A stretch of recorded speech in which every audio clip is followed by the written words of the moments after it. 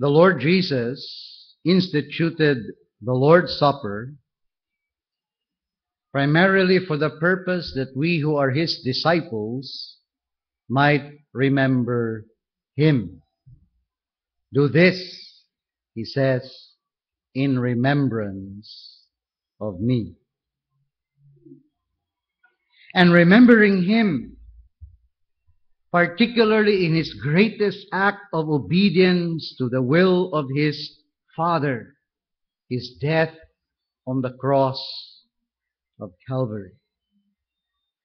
Therefore, tonight, as we celebrate the Lord's Supper, let us focus on the greatness of Christ's sacrifice. The greatness of His sacrifice. And to that end, I want us to consider a portion of Scripture that addresses that issue in a very concentrated way. Hebrews chapter 10, verses 1 to 18. Hebrews chapter 10, verses 1 to 18.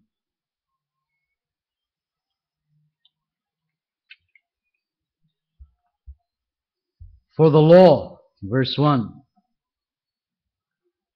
for the law, since it has only a shadow of the good things to come, and not the very form of things, can never, by the same sacrifices which they offer continually year by year, make perfect those who draw near. Otherwise, would they have not ceased to be offered, because the worshippers, having once been cleansed, would no longer have had consciousness of sin. But in those sacrifices, there is a reminder of sins year by year. For it is impossible for the blood of bulls and goats to take away sins. Therefore, when He, Messiah, comes into the world, He says, sacrifice and offering you have not desired, but a body you have prepared for me. In whole burnt offerings and sacrifices for sin you have taken no pleasure. Then I said, behold, I have come. In the scroll of the book it is written of me to do your will, O God. After saying above, sacrifices and offerings, and whole burnt offerings and sacrifices for sin, you have not desired, nor have you taken pleasure in them, which are offered according to the law.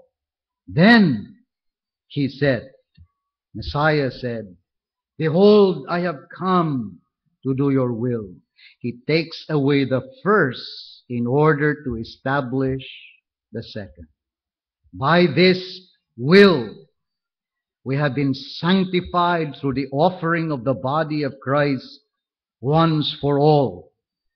Every priest stands daily, ministering and offering time after time the same sacrifices which can never take away sin. But He, Messiah, having offered one sacrifice for sins for all time, sat down at the right hand of God, waiting from that time onward until His enemies be made a footstool for His feet. For by one offering He has perfected for all time those who are sanctified. And the Holy Spirit also testifies to us. For after saying, this is the covenant that I will make with them after those days, saith the Lord, I will put my law upon their heart, and on their mind I will write them. Then He says, and their sins and their lawless deeds I will remember no more. Now where there is forgiveness of these things, there is no longer any offering for sin. Join our hearts to pray for the Lord's blessing as we consider this portion of His word. Let us pray.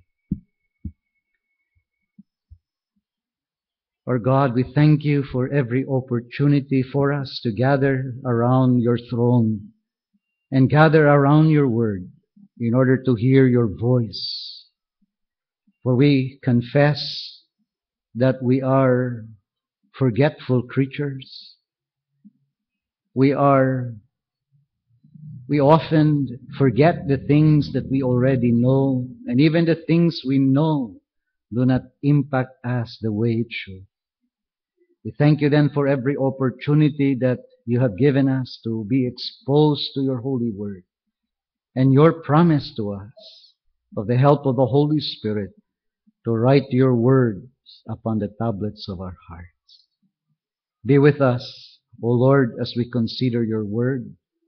Illumine our minds. Help us to understand your word and give us believing hearts so that our hearing would truly profit our souls.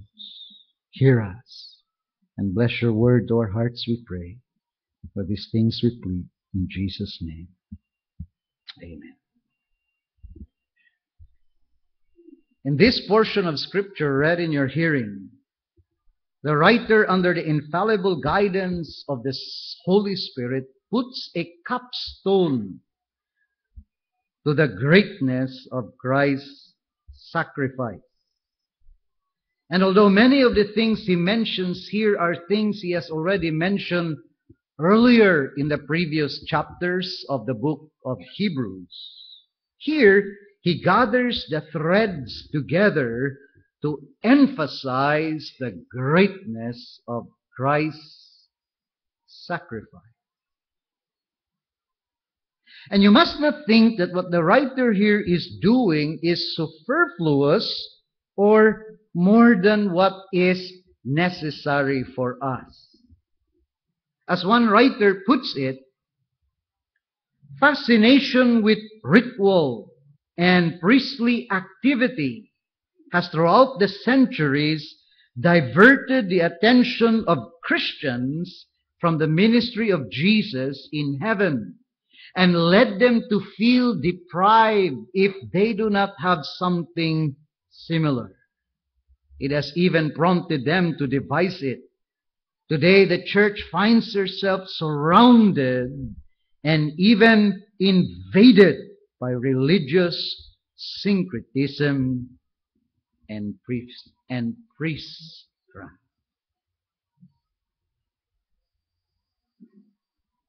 These things that the writer wrote is something that is not superfluous. It is something that is necessary. It is an important safeguard for us. Now, in dealing with the greatness of Christ's sacrifice, the writer here in our text does mainly two things. First, he speaks about what the Old Testament sacrifices could not do and why. And secondly, he speaks of what the Lord Jesus did. So let's consider each of these one at a time. First, let us consider what the Old Testament sacrifices could not do and why.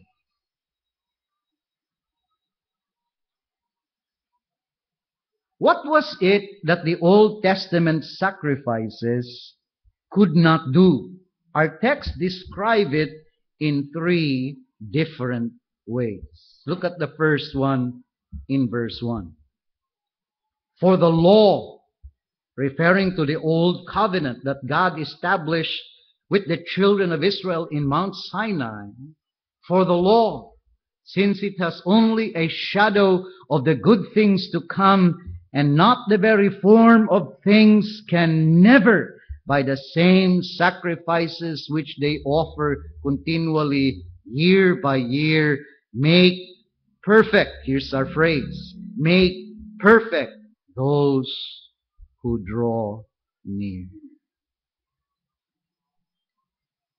The Old Testament sacrifices is described as that which can never make perfect those who draw near. Now, what does that mean? Could not make perfect those who draw near. Well, this refers to the drawing near to God's special presence in worship. Those old covenant sacrifices could never make perfect those who draw near to God's special presence, even in that special presence in the earthly tabernacle that God commanded Moses to build, and which was later expanded under the direction of God during the time of Solomon in the building of the temple in Jerusalem. Those Old Testament sacrifices could never make perfect those who draw near to that special presence of God there in the earthly tabernacle. And to make perfect here simply means to make fit. Those Old Testament sacrifices could never make fit those who draw near to God's special presence, even there in the earthly tabernacle. Therefore, the people were not allowed to enter the holy place. Only Levitical priests could enter.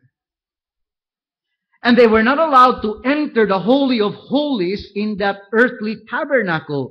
Only the Levitical priests could enter the holy place, and only the Levitical high priests could enter the Holy of Holies, and only once a year. So the Old Testament sacrifices could not make perfect or fit the people who draw near to God's special presence, even in the earthly tabernacle, the place of God's special presence under the Old Covenant. The Old Testament sacrifices could not make them fit to draw near to God's special presence. They could not enter the holy place. They could not enter the Holy of Holies. Another expression used in our text to describe what the Old Testament sacrifices could not do is found in verse 2.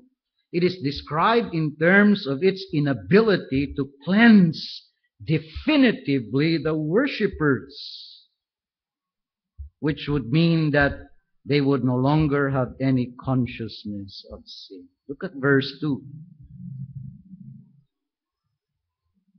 Otherwise, would they, those Old Testament sacrifices, not have ceased to be offered, because the worshippers, having once been cleansed, would no longer have had consciousness of sin.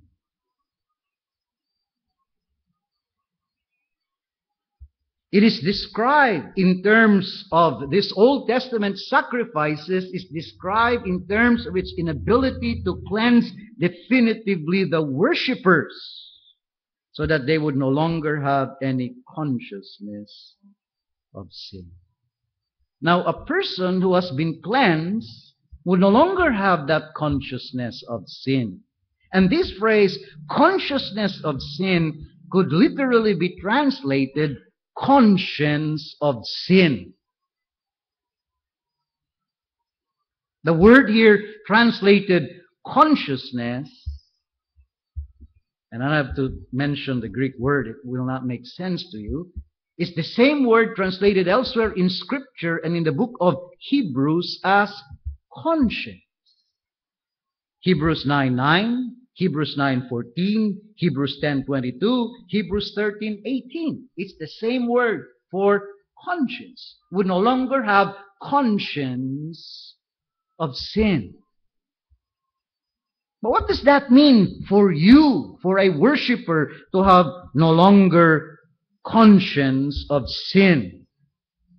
Does it mean that you will have some kind of amnesia when it comes to your sins? No. We cannot completely erase from our memories the sins that we have committed in the past. You often hear David praise, Lord, forgive the sins of my youth. When he remembers them.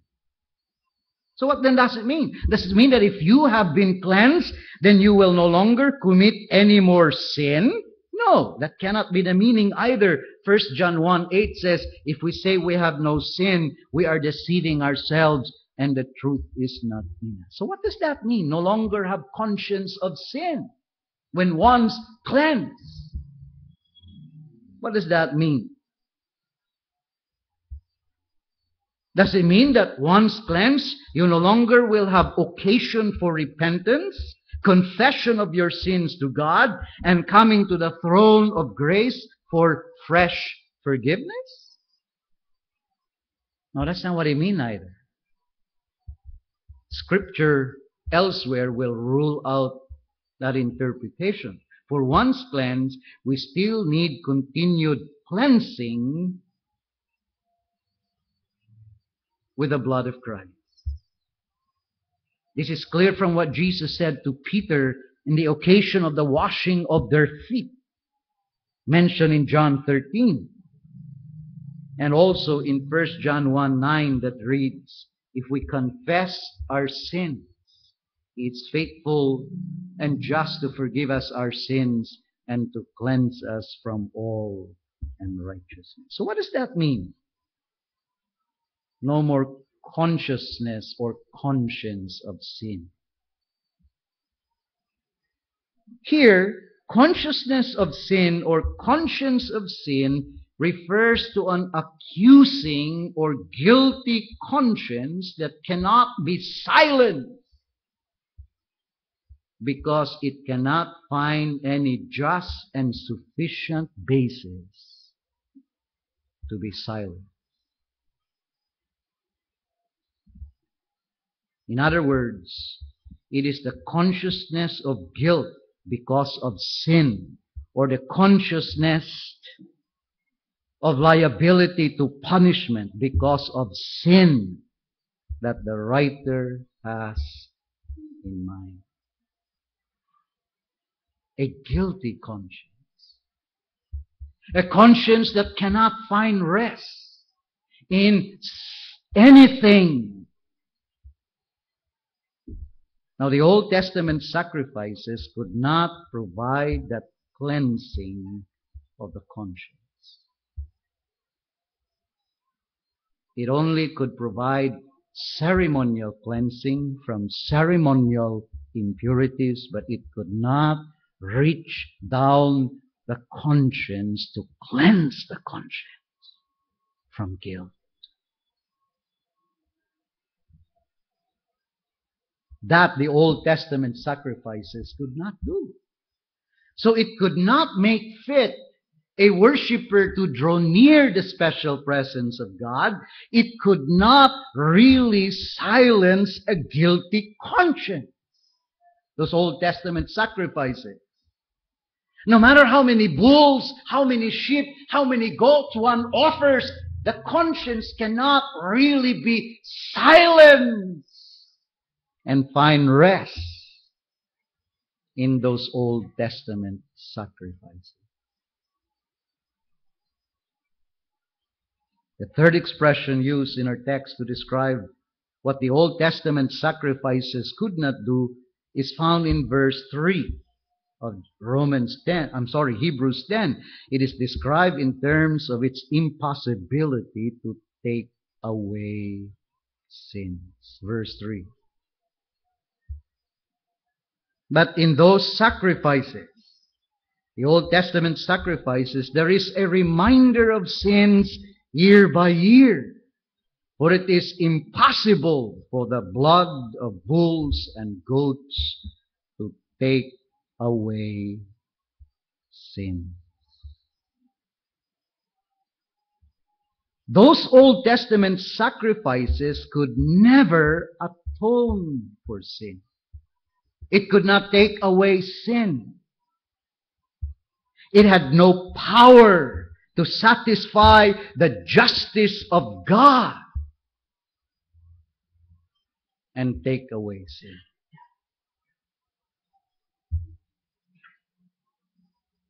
It had no power to remove the guilt of sin by atoning for it. The Old Testament sacrifices could never take away sins in that it could not really atone for sin. And why? Why is it that the Old Testament sacrifices could not make fit a worshiper draw near to God's special presence? Why could it not silence a guilty conscience? Why is it that it could never atone for sins? Why? The rationale is given in verse 1. Look at the language. Hebrews 10 verse 1. For the law, referring to the old covenant, the covenant God made with the children of Israel in Mount Sinai, for the law, since it has only a shadow of the good things to come, and not the very form of things.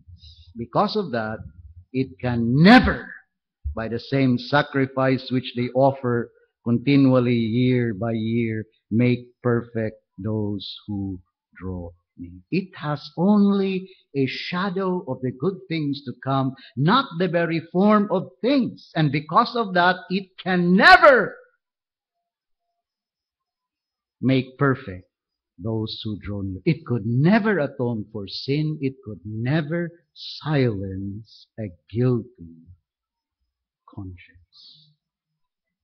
Now, what are the good things to come referred to here? Well, it's clear from the context, it refers to the blessing that would come at the first coming of Christ and the establishment of the new covenant. His incarnation, His death on Calvary, the ratification of the new covenant by the shedding of His blood on the cross of Calvary. Those are the good things to come. The Old Testament, the Old Covenant, only has a shadow of them, not the very form of things. And a shadow cannot exist without the form or substance from which a shadow is cast. Moreover, a shadow is just a dark resemblance of a reality. It is not the reality itself. When you cast a shadow, that's not you. That's only a faint resemblance of you. Not you. Just a resemblance. A shadow. A shadow cannot exist without the very form of things, and a shadow is just a resemblance of that which is real, not the very form of things. A dark resemblance of a reality, it is not the reality itself. Therefore, the Old Covenant sacrifices could not really take away sins or atone for sins. It could never make a worshiper fit to draw near to God's special presence. It could not really silence a guilty conscience. It could not. It's only a dark resemblance of a reality that was to come, not the very form of things. How can a shadow ever take away sins, make a worshiper fit to draw near to God's special presence, silence a guilty conscience? How can a shadow ever do those things when a shadow is just a dark resemblance cast by a reality and is not the reality itself? The Old Covenant priesthood only resembles the New Covenant priesthood. The Old Testament tabernacle in Jerusalem was only a shadow that resembles the true tabernacle in heaven, as the book of Hebrews speaks about. The Old Covenant Jerusalem only resembles the true Jerusalem in heaven. The Old Testament sacrifices only resemble the New Covenant sacrifice for sin. It's only a shadow, not the form of things. And it was because the Old Covenant only has a shadow that its sacrifices had to be repeated year after year after year after year. For the repetition of those sacrifices serves the purpose of reminding the people that those sacrifices could not really take away sin. And this is the main point of the argument in verses 1 to 4. Look at the language. For the law, the Old Covenant, the covenant God made with the people of Israel in Mount Sinai, since it has only a shadow of the good things to come and not the very form of things, can never by the same sacrifices which they offer continually year by year make perfect those who draw near. Otherwise would they not have ceased to be offered, because the worshipper, having once been cleansed, would no longer have had consciousness or conscience of sin. But in those sacrifices, there is a reminder of sins year by year, for it is impossible for the blood of bulls and goats to take away sins. The continual and repeated yearly offering of those sacrifices for sin under the old system, the Old Covenant, only demonstrated that those sacrifices would not really atone for sin.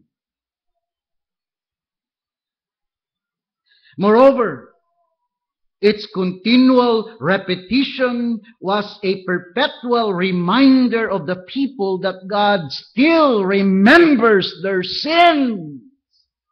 Their sins have not yet been taken away.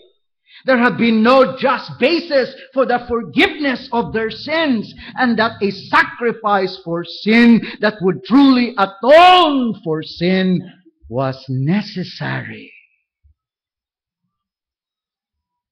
A sacrifice for sin that would put an end to all the animal sacrifices under the Old Covenant system. Had to be repeated year after year after year after year. Because God was teaching the people that these sacrifices have to be repeated because they cannot really effectively deal with your sin. You need a better sacrifice that will effectively deal with sin. In the language of Philip Hughes, and I quote, "Though indeed these sacrifices were concerned with sin and necessary for its removal, as the ritual of the Day of the Atonement clearly showed, the very consideration that they were offered by the high priest year after year in itself demonstrated that they were neither perfect nor final. The annually recurring Day of the Atonement accordingly served as a repeated reminder of sin, and by the repetition pointed to the need for a sacrifice that will be full, perfect, and sufficient, and therefore offered once for all, never to be repeated." The people on whose behalf the sacrifice were offered under the old system thus had their sinfulness brought to their remembrance, as it were, every time the Day of the Atonement came around, not to mention the yet more frequent reminders afforded by the innumerable other offerings that were made from day to day.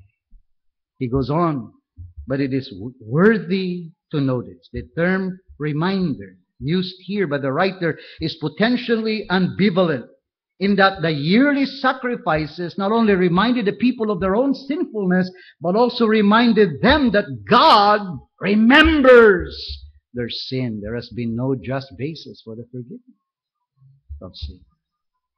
Hence the tremendous impact of the promise that God will remember their sins no more. Sins remembered by God are sins for which propitiation has not been made. Sins no longer remembered by God are sins for which full atonement has been freely provided and gratefully received. That is what the old covenant sacrifices could not do, and that is why they could not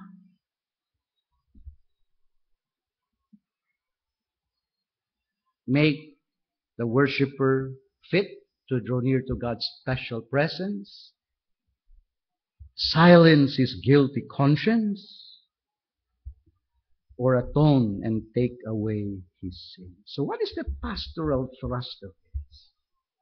Well, for those Jewish Christians during the apostolic era to whom this letter to the Hebrews was written primarily, the pastoral thrust is that there was nothing for them anymore in those Old Testament sacrifices.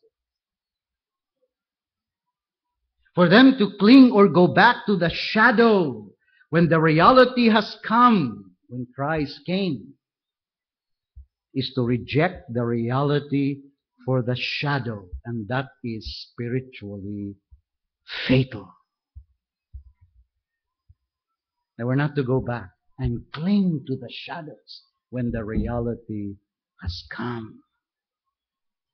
And that's the repeated emphasis of the book of Hebrews.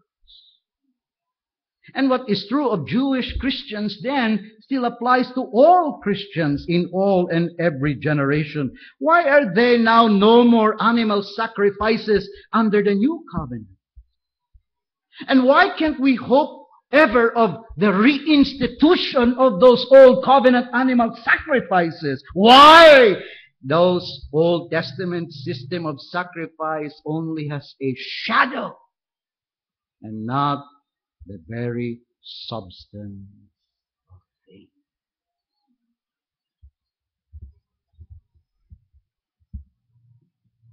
But then, having considered what the Old Testament sacrifices could not do and why, let us consider in the second place what the Lord Jesus Christ did. What the Lord Jesus Christ did. Now, the identity of what the Lord Jesus did is stated in verses 5 to 7. Look at Hebrews 10, verses 5 to 7. Those Old Testament sacrifices could never effectively deal with sin. They were a perpetual reminder of the sins of the people that have not been atoned for.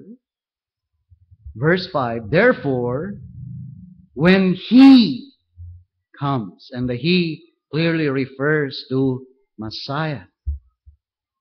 Therefore, when He comes into the world, He says, and there's a quotation from the Psalms, sacrifice and offering you have not desired, but a body you have prepared for me. In whole burnt offerings and sacrifices for sin you have taken no pleasure. Then I said, behold, I have come. In the scroll of the book it is written of me to do your will, O God. Here the writer, under the infallible guidance of the Holy Spirit, quotes from the Old Testament scripture a Psalm of David, particularly Psalm 40. And although the psalm was penned by David, it is obviously a psalm. It is obvious that David is not speaking here in this psalm of his own experience. He is not relating in his psalm his own experience. He writes the experience, but he does not speak of his own experience. It is a messianic psalm. It is a psalm that speaks of the experiences of Messiah. And In this particular psalm, it is Messiah himself who speaks about himself through David. For note the language in verse 5. Therefore, when he comes into the world, he says, sacrifice and offering you have not desired, but a body you have prepared for me.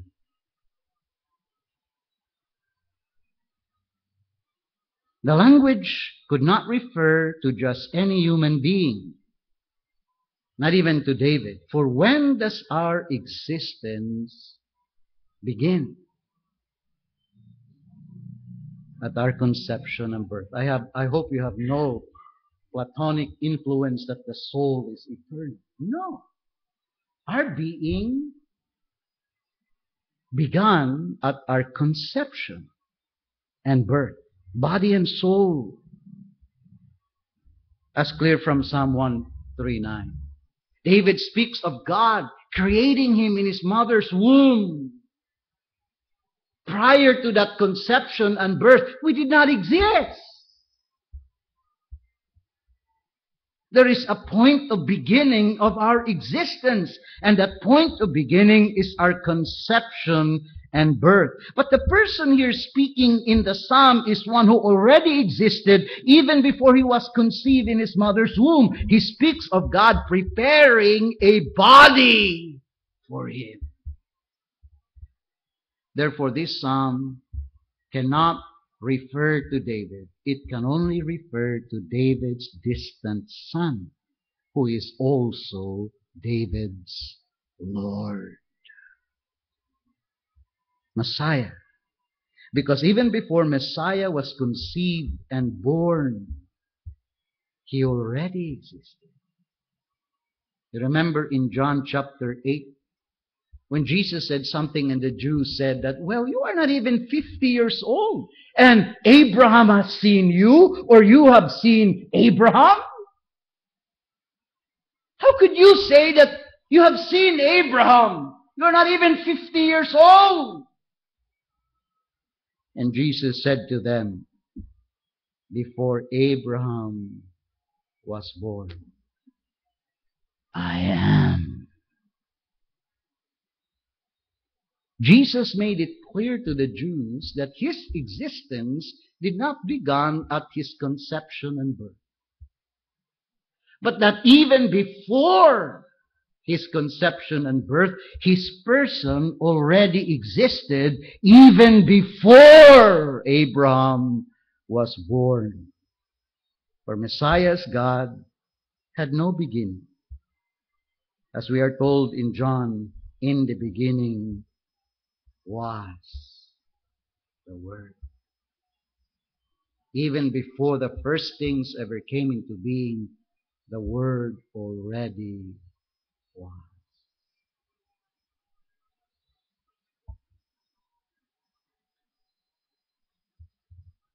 So in this psalm, Psalm 40, penned by David, he is not speaking about his own experience, but he is speaking of the experience of Messiah. It is Messiah who speaks in the psalm which David pens down. David's distant son, who is also David's Lord. And what does Messiah say in Psalm 40, which is quoted by the writer to the Hebrews? Messiah says that God did not really take pleasure in the animal sacrifices of the old covenant. In and of itself, God did not really take pleasure in them. Look at verse 5 again of Hebrews 10. Therefore, when he, Messiah, comes into the world, he says, sacrifice and offering you have not desired. God has not desired, but a body you have prepared for me. In whole burnt offerings and sacrifices for sin, you have taken no pleasure. God did not really find pleasure in those sacrifices established under the old covenant. Now, this does not mean that God did not institute those animal sacrifices. He did. He did it through Moses. And the writer is careful to emphasize that in verse 8. If you notice in verse 8 of Hebrews chapter 10, after saying above sacrifice and offering and whole burnt offering and sacrifice for sin, you have not desired, nor have you taken pleasure in them, which are offered according to the law. According to the old covenant system instituted by God through Moses. The law did sanction those sacrifices, and not to offer them under the old covenant would have been disobedience to God. They were required to bring them. Nor does the psalm quoted mean that David did not, or that God did not take pleasure in those sacrifices when rightly understood and rightly offered. When properly understood and properly offered, those sacrifices, God did find pleasure. Psalm 51, verse 19. When David speaks about the sacrifice that really matters to God, he then says, when coming with a proper attitude towards that, in Psalm 51 verse 19, then I will offer. Can't quote that from memory. So, Psalm 51, the penitential Psalm of David, verse 19, David then says, then you will delight in righteous sacrifices, in burnt offering and whole burnt offering. Then young bulls will be offered on your altar. When brought with a proper attitude and a proper understanding of the place of those sacrifices under the old covenant system, God does find delight in them. Not in themselves, but when brought with a proper understanding and proper attitude. But what Messiah meant in this psalm, as quoted by the writer of the Hebrews, is that in and of itself, God did not really find delight and pleasure in those animal sacrifices. In and of themselves. He did not really find delight in them. If brought with a proper attitude, he found delight in them, but in and of himself, he didn't really find pleasure in them. Now, because of that, what did why not? Well, because they were not really effective. They're only a shadow. Now, because of that, what did the eternal Son of God, Messiah, do? What did he do then? Because God, in and of itself, did not really find pleasure in those animal sacrifices instituted in the old covenant system. What did Messiah do? Verse 7. Then I, Messiah, said, behold, I have come. In the scroll of the book, it is written of me, of Messiah, to do your will, O God.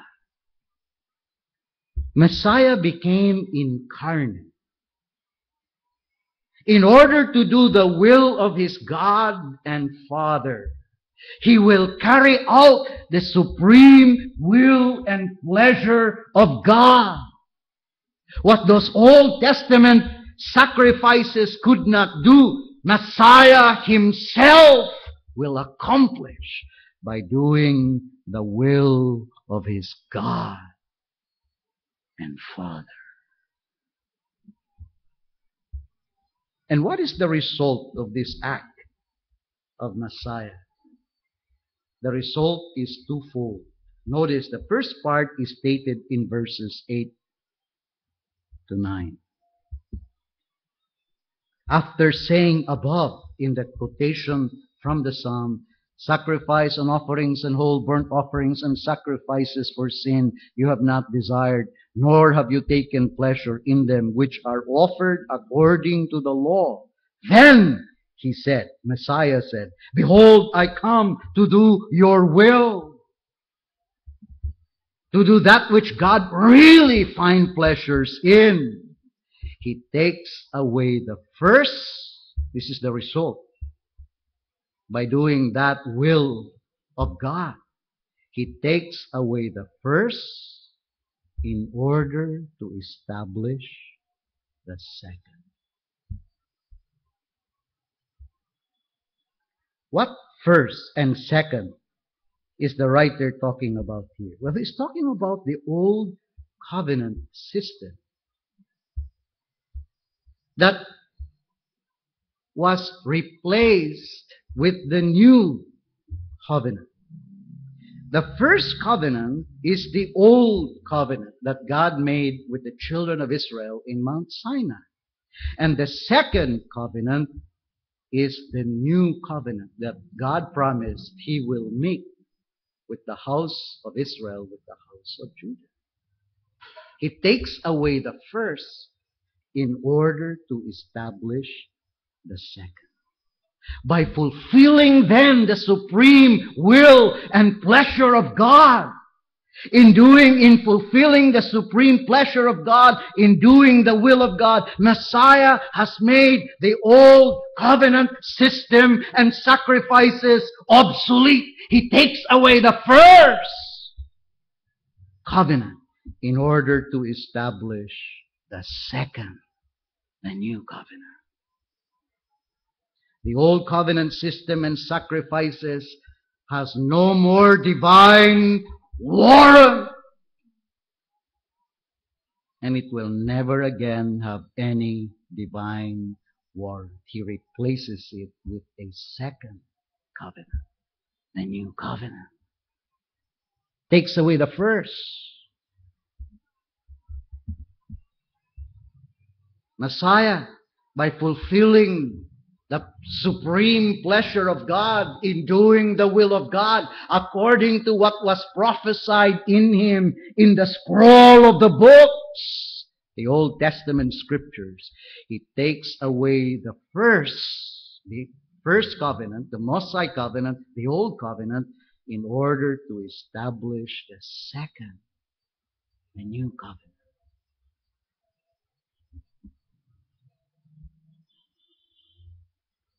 Then note the second part of the outcome of what Jesus did, as stated in verse 10.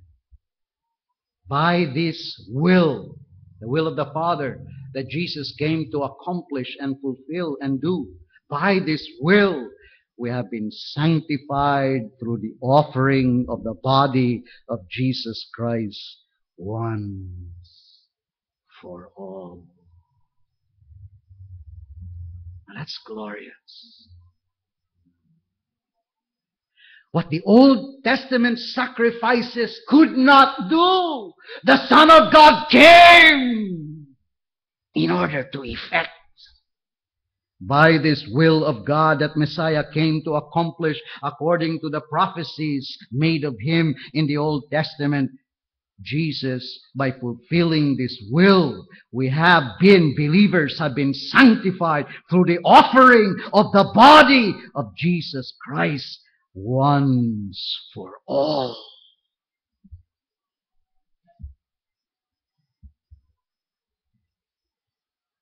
Again, to be sanctified here means to be cleansed from the guilt of our sins and therefore made fit to draw near to God's special presence.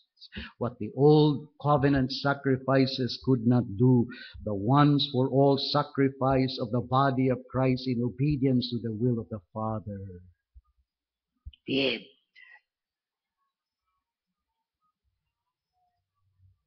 It accomplished what the old covenant sacrifices could never accomplish. It was the perfect sacrifice that will accomplish what the old covenant sacrifices could never do, and which the old covenant sacrifices only could point to.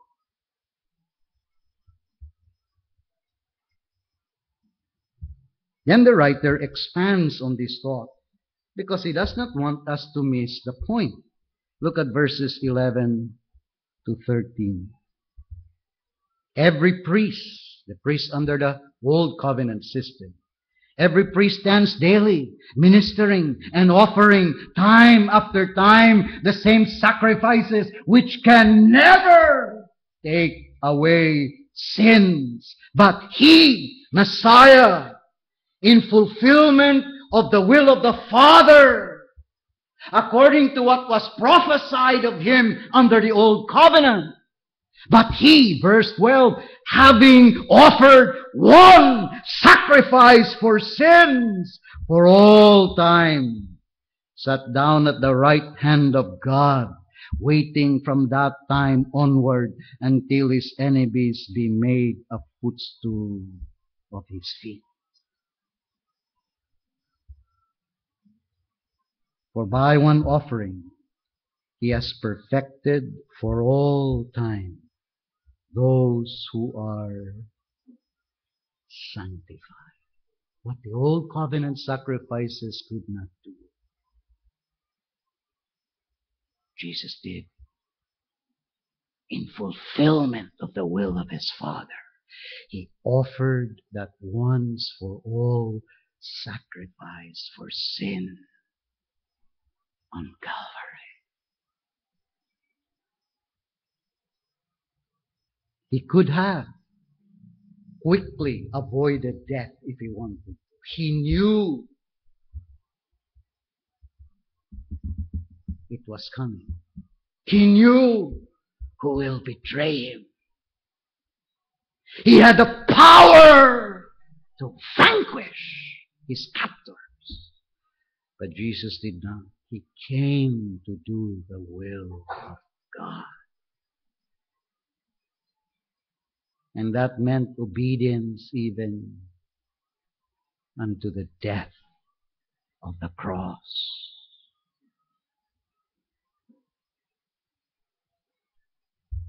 And although he was frightened by that death,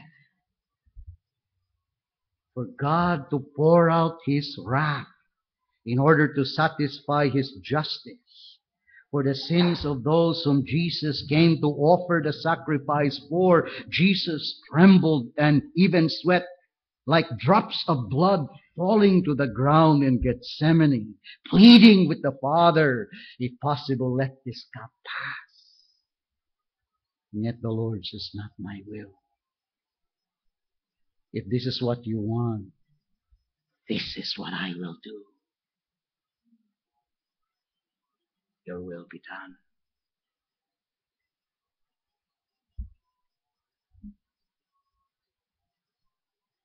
He accomplished what those Old Testament sacrifices could never accomplish. Atone for sin. Make worshippers fit to draw near to the special presence of God. Silence a screaming, guilty conscience by the offering of a one sacrifice that satisfies completely, irrevocably the justice of God.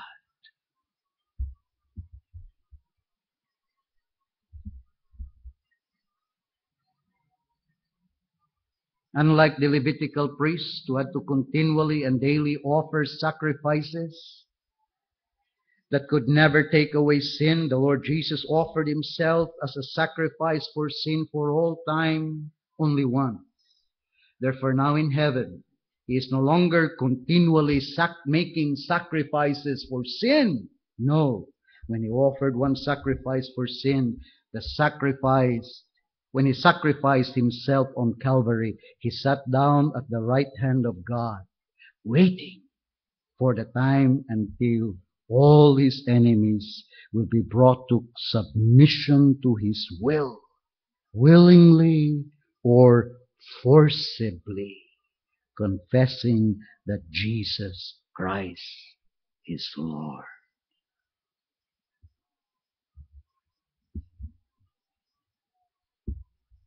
Why is Jesus no longer continually offering himself as a sacrifice for sin? Verse 14, for by one sacrifice he has perfected for all time those who are sanctified, set apart.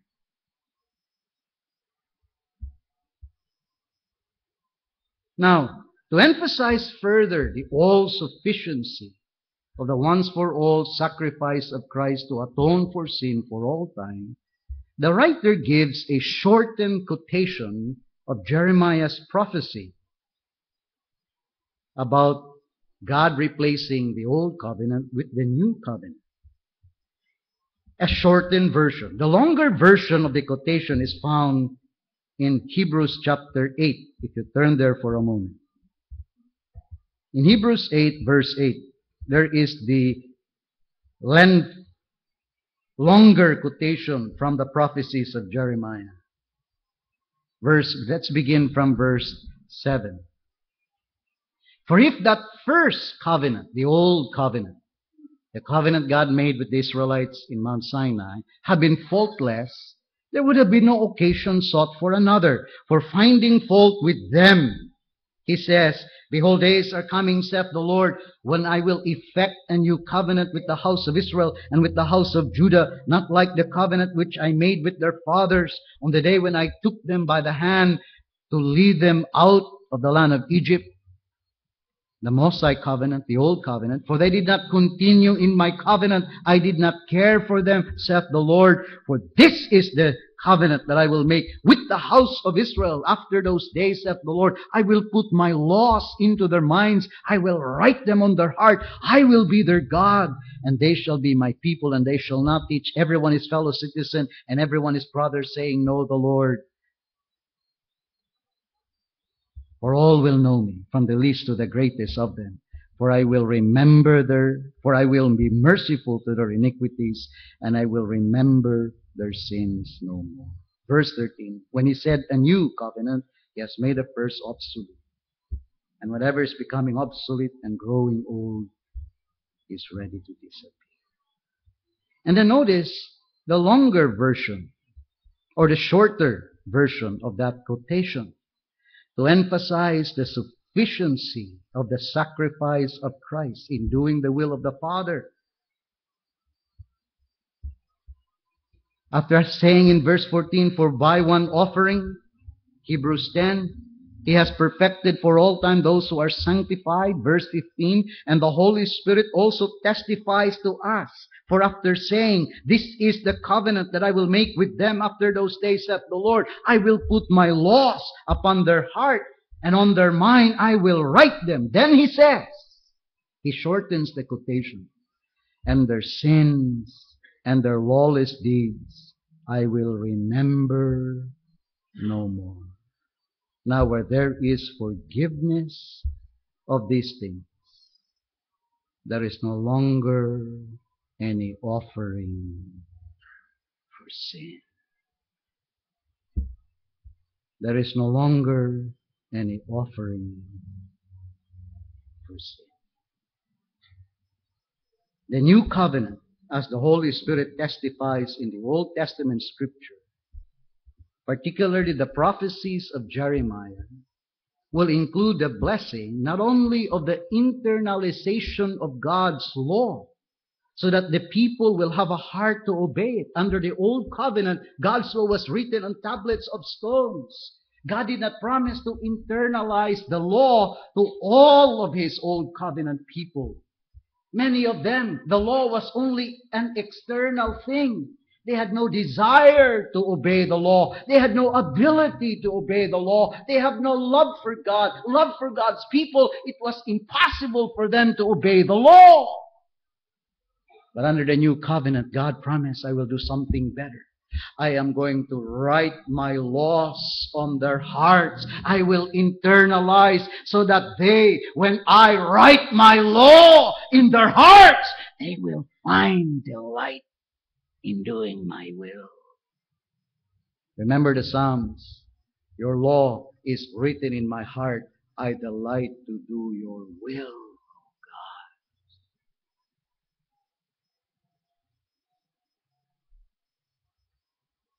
But foundational to that new covenant promise that will replace the old covenant, it will not only include the blessing of the internalization of God's law so that the people will have a heart to obey, but also the blessing that God will no longer remember their sins.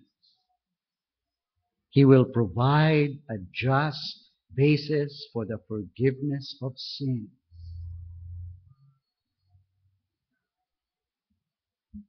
And He will remember their sins no more. For God not to remember the sins of His people does not, of course, mean that He will completely have no memory of their sins that His people have done. No, that is impossible because God is all-knowing.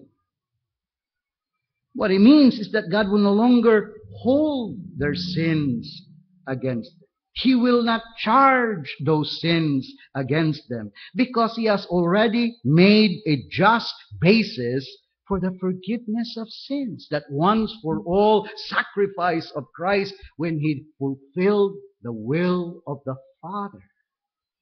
And since God has already made provision for the complete forgiveness of their sins in the once-for-all sacrifice of Christ, there has been a just basis for the forgiveness of sin. Under the new covenant, then there is no longer any offering for sin. All the old covenant sacrifices were to cease, to stop.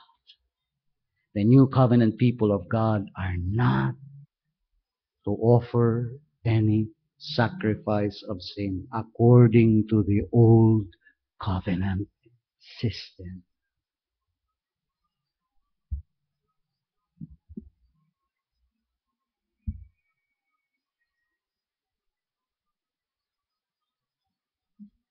Under the new covenant, there is no longer any offering for sin. Christ made that once for all sacrifice for sin.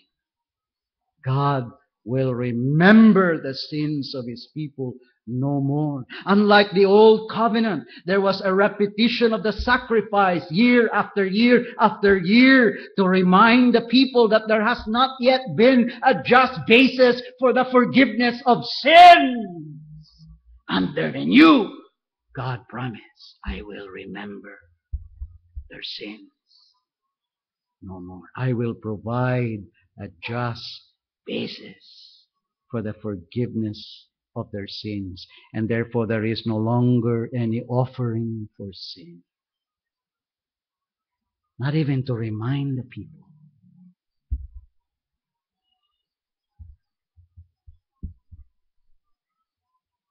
of their sin.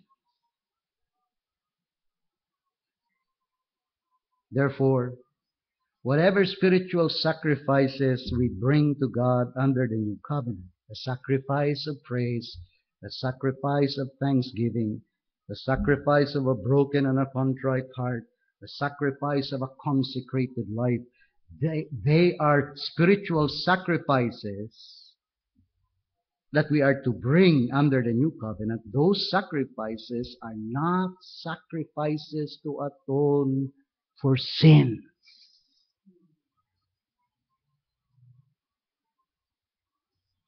For under the new covenant, there is no longer any sacrifice for sin. Christ made a once for all sacrifice. And in that sacrifice in Calvary, we have all the sacrifice we need to atone for all of our sin.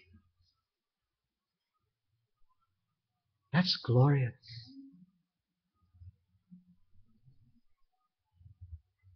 What could be more plainer? The Bible is plain on this.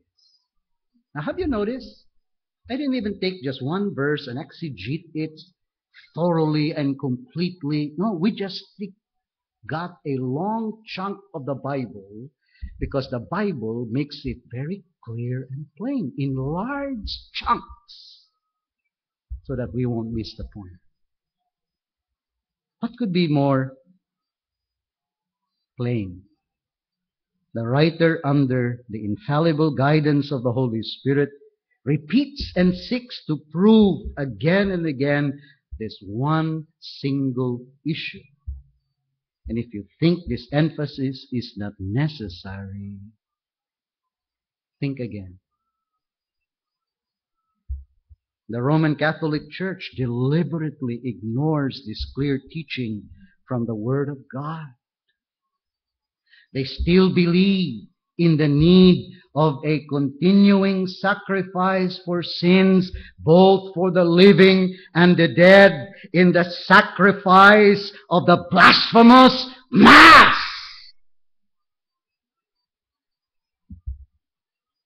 You say, that's too strong a word, because that is contrary to the Word of God. It negates the greatness of the sacrifice Christ offered on Calvary.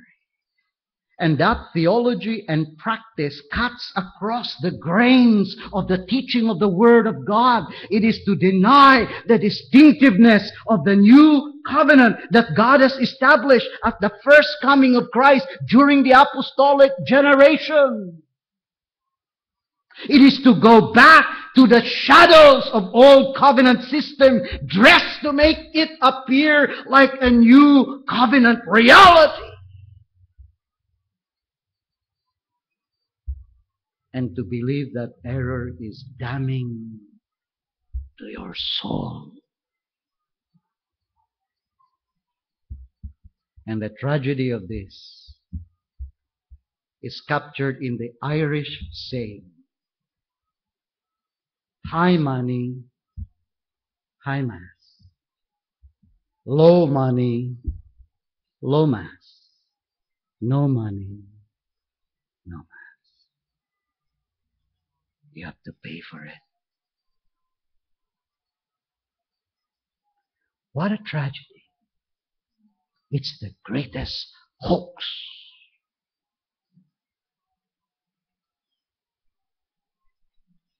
Bleeding people of their hard-earned money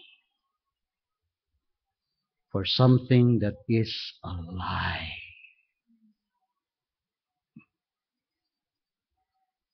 When Jesus offered Himself on Calvary, He did it once. What the Old Testament sacrifices could not do, He accomplished once for all in Calvary. Under the new covenant, there is no longer any offering for sin.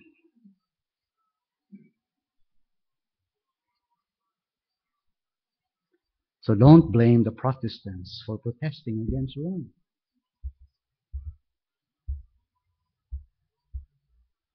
That was not rebellion.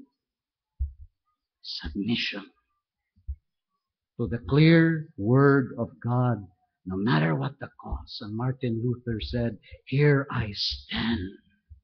I can do no other. Help me, God.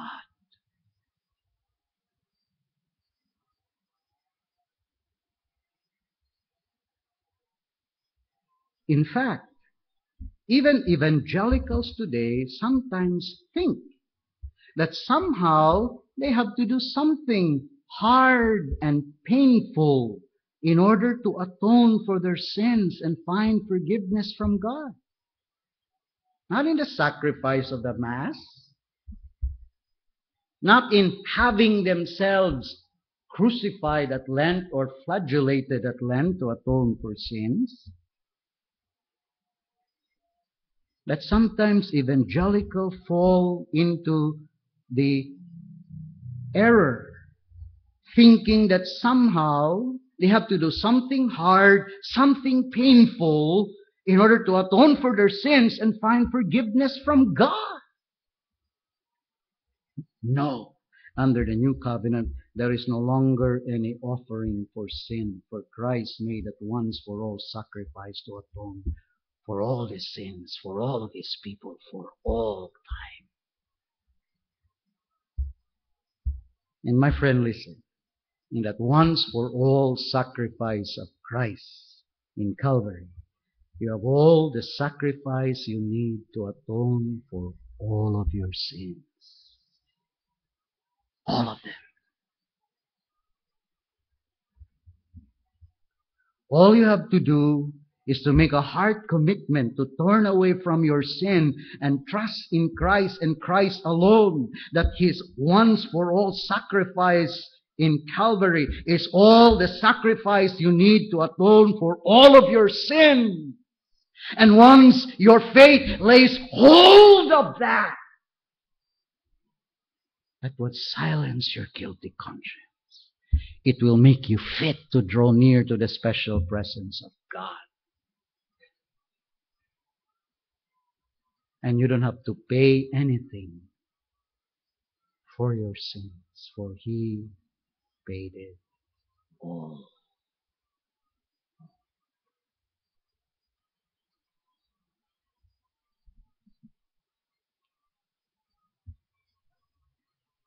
Now, if you have never experienced this forgiveness from God, then for the very first time, come to Christ for that forgiveness. Believe that Jesus' sacrifice is all the sacrifice you need to atone for all of your sins. Don't think that you have to punish yourself first before you can receive forgiveness. No. Just humbly recognize you cannot pay for your sins. You are guilty. And in faith lay hold of that sacrifice of Christ on Calvary. And you will be forgiven by God. You will be reconciled to God. And God will make you a member of his family.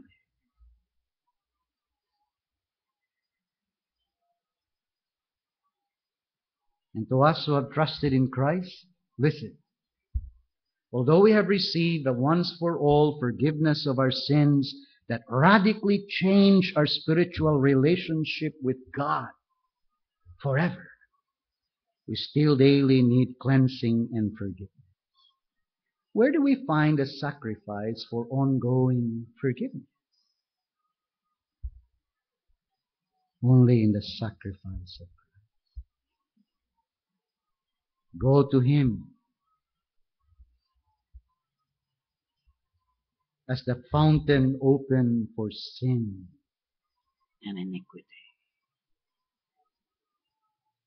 In the language of John, and if anyone sin, we have an advocate with the Father, Jesus Christ, the righteous, and he himself is the propitiation for our sin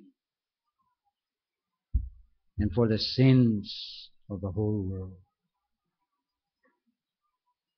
If we confess our sins, he is faithful and righteous to forgive us our sins and to cleanse us from all unrighteousness. That's the glory of God's way of salvation. If you try to pay for your sins, you will have to spend an eternity in hell. But God has made a provision, a just basis for the forgiveness of sins in the sacrifice of his Son.